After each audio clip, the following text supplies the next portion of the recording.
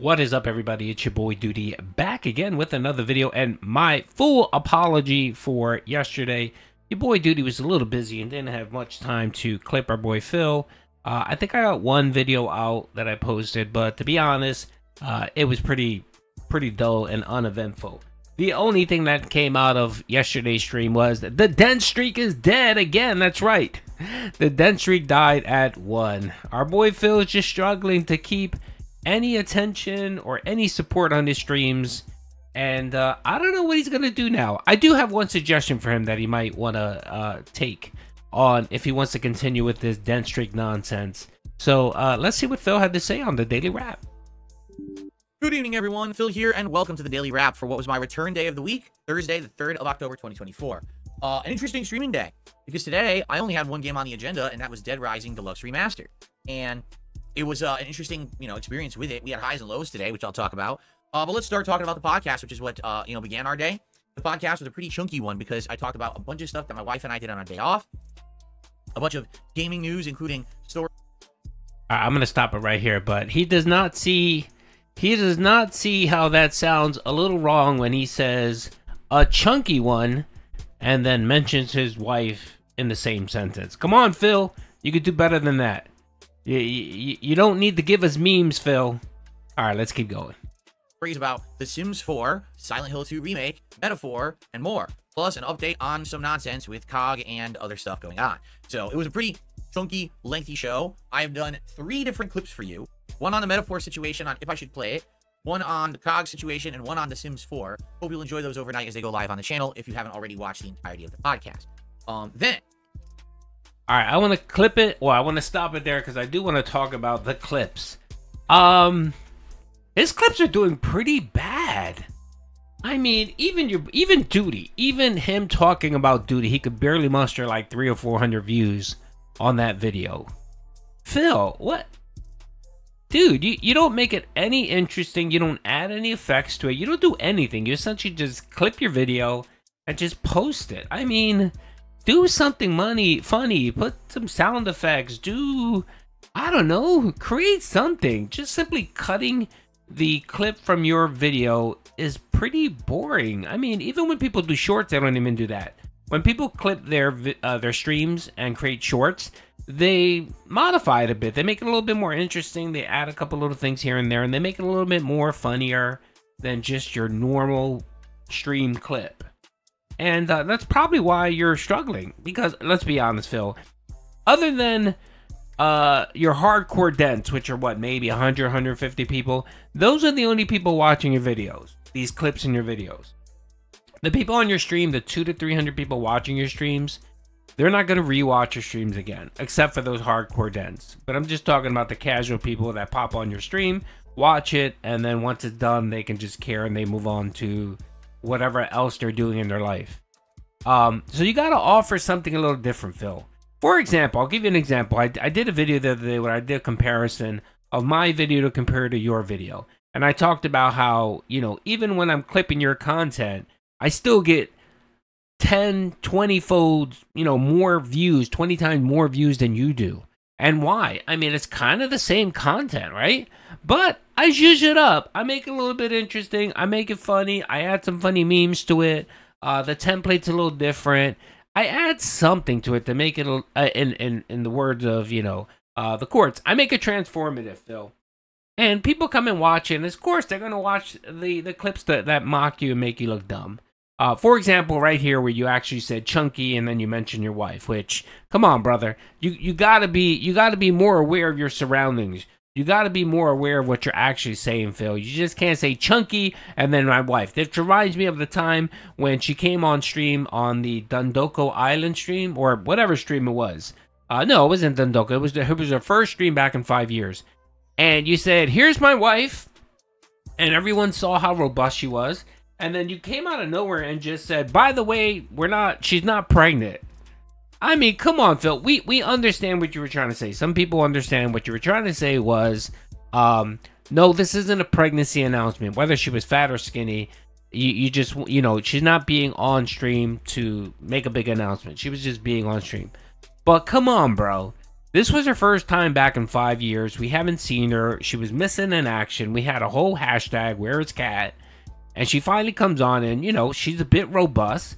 And you come out of nowhere in your stupidity and says, oh, by the way, she's not pregnant, folks. She's just bigly. That's all she is. She's just bigly.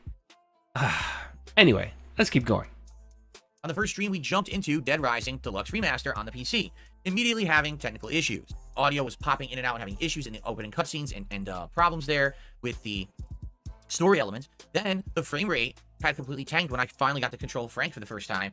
So tons of problems right from the get-go. After tweaking it to turn off this really weird input delay feature and changing the audio from home theater to TV, it seemed to fix the issues, and then the game ran smoothly pretty much for the rest of the day, except for one game crash that happened during a boss fight. But lucky for me, because of the improvements of the game, it didn't really affect stuff. So in a nutshell, what are the improvements to the game? The graphics are significantly improved. The character models, I mean, are completely redone. Particularly the psychopaths stand out more interestingly now with their crazy exaggerated faces and the like. It just looks way more realistic and fun, while the original game was very cartoony and weird. The survivors, they actually are not brain dead stupid anymore, although they're not all smart, and some of them are dumb and will still get themselves killed, which happened to me tonight. For the most part, you just keep yelling, follow me. They will fight their way through the zombies and follow you to the safe room, so that's obviously a big asset. Controls, they have been improved for the most part. Now, Frank moves more like a modern game, and the gunplay particularly is the most improved thing. Previously, to try to shoot anyone with a gun in this game was a huge chore. Now it very much plays almost identically to other third-person shooters, with the only difference being zooming in and out with like the sniper is still like the D-pad. But outside of that, it's actually quick and fast to aim and fire, when previously it took so long, and it makes significantly, it makes certain parts of the game way easier, okay? And I think the most improved part of the game, checkpoints. Previously with Dead Rising 1, major issue was if you die during a fight, if a survivor idiotically gets eaten or killed, and if something ends, you have to start from your last save file without exception, right? Like, there's just no exceptions to that. You must go back to a save. And a lot of the times in the game, you just can't get to a save room quickly. You're doing a big leg of stuff. And the next thing you know, you have to replay a significant amount of gameplay. And I remember this very, very much frustrating me in my original run 8 years ago. Now that's been repaired and fixed. Now you could just resume from a quick save point. For example, a couple times this helped me today. One time, I had a bunch of survivors with me, but the only way to get across the mall was to go through the open central courtyard, and the prisoner psychopaths were there in my face, immediately attacking me, and then as they did, zombies just ganged up on me and immediately insta-killed me. So I actually legit had no opportunity to do anything but die. And it's like, wow, that's pretty bad that the game really wasn't fair in that regard. Well, now you get a checkpoint. So yeah, they got the drop on me the first time. The second time I knew they were coming, and I tried to run out of the way and actually was able to fight them off. So it made it significantly improved that experience. Now, another time, I was fighting a psychopath inside the grocery store, and, you know, not any fault of mine, the game crashed. The game crashes, I'm like, now, if this didn't have a checkpoint, I would have to go back to a save and probably do a significant amount of gameplay over. Instead, when I booted the game back up, we start right at the entrance of the door that leads to the boss fight, because of the checkpoint system. I was like, so, to give you some perspective here, 4.5 hours of gameplay of Dead Rising Deluxe Remaster today. I am just under halfway through the game. We're in the middle of day 2. I'm level like 22. I have all these abilities unlocked. We're basically at the point of the game where all the cultists start showing up in the mall now, which makes it harder. And obviously, you know, the amount of bodies and everything is pretty insane. But yeah, like now, it's just so much easier to play. And without having to redo all that gameplay because of trial and error and saving, I think it significantly cut hours and hours off my playthrough. Like, the original run, I remember having problems with 2 or 3 particular things early on that this time around, I just beat right away, no problem. So that's obviously a huge help, right? That now the controls are better, the graphics are better, the response is better, Frank is moving better, the survivors aren't dunces, checkpoints. Just makes it a better game. So I'm having a great time with it. And the audience today seemed to be in line with me. I had good attendance on my streams all day. The first stream, we did not hit the support goal, but we still got a good level of support that I was happy with. Second stream, we did hit the support goal because someone came by and gave me a significantly large tip, which I really appreciated. So yeah, it was a great day. I'm really enjoying the game. We continue the playthrough this coming Saturday. Okay? Alrighty, okay, so Phil ran down the game and the upgrades and so on. And what does he decide to spend most of his time on? He wanted to dedicate how happy he was that the game is so much easier.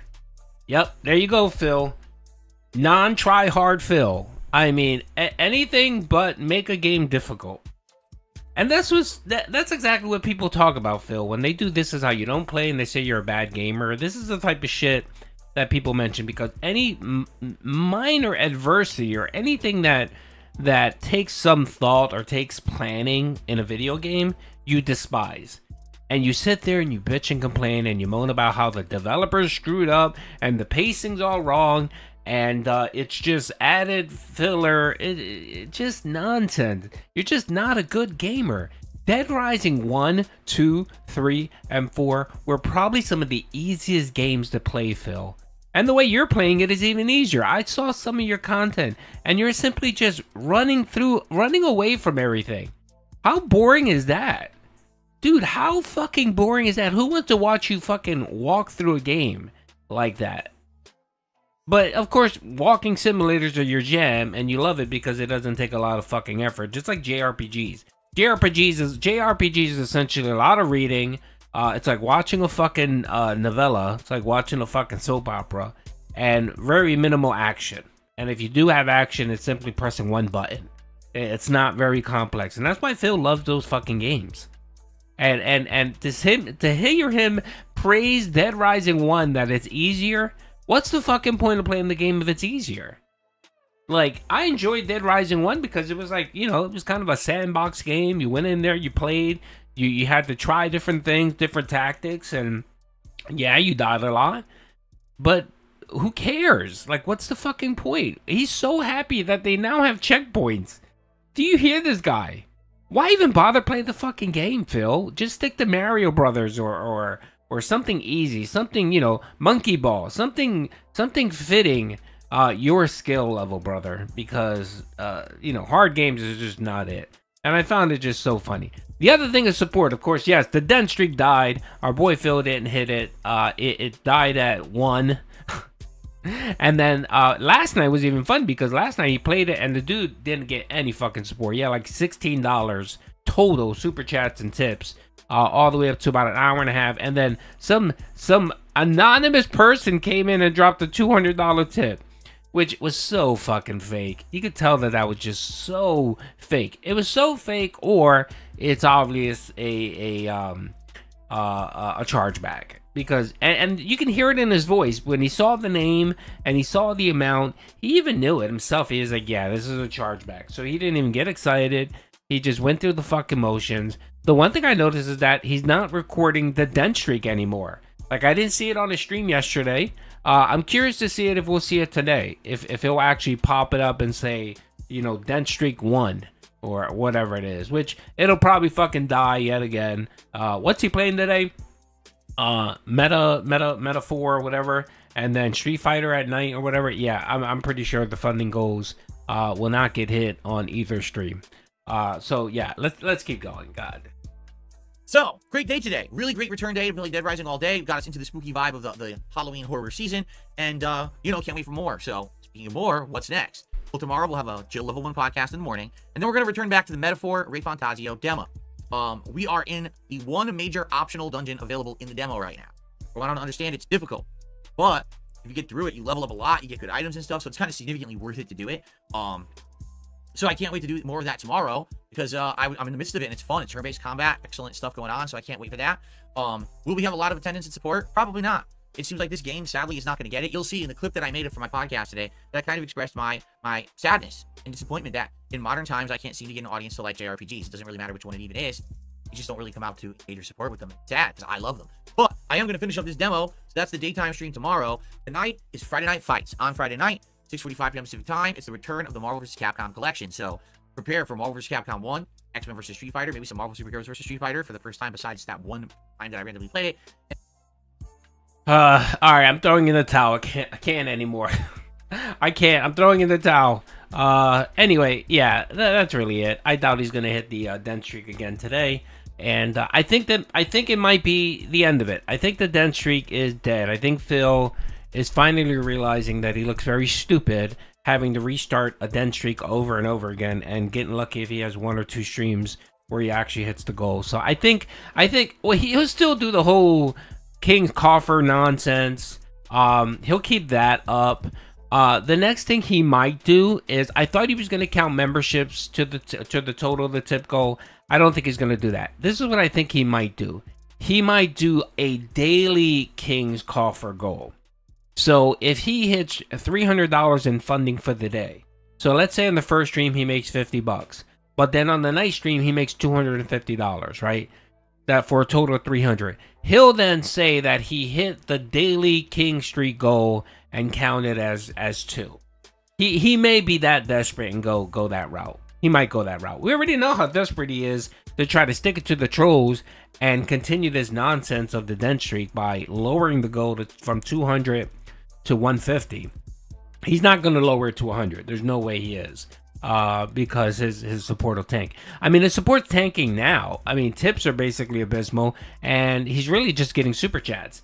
And I think that goes to the fact that people don't like tipping Phil because they know he gets their information. So they'd rather just do a super chat, and a super chat is a lot easier to do.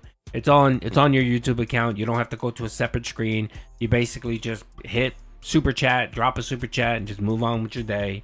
So yeah, so look out for that. Look out that Phil might start combining the stream goals and claiming that if he hits 300 for the day, then the Dent streak was surpassed. He might go that route. We'll see. Anyway, that's all, folks. Don't forget, I'm streaming today at 11 o'clock. We're gonna stream for about an hour and a half, 2 hours. We'll delve a little bit into some Phil, some Locale Live, and maybe Cyrax. The Cyrax friends have been pretty quiet, but we'll talk a little bit about Cyrax as well. Hope you guys enjoyed the video. Peace out.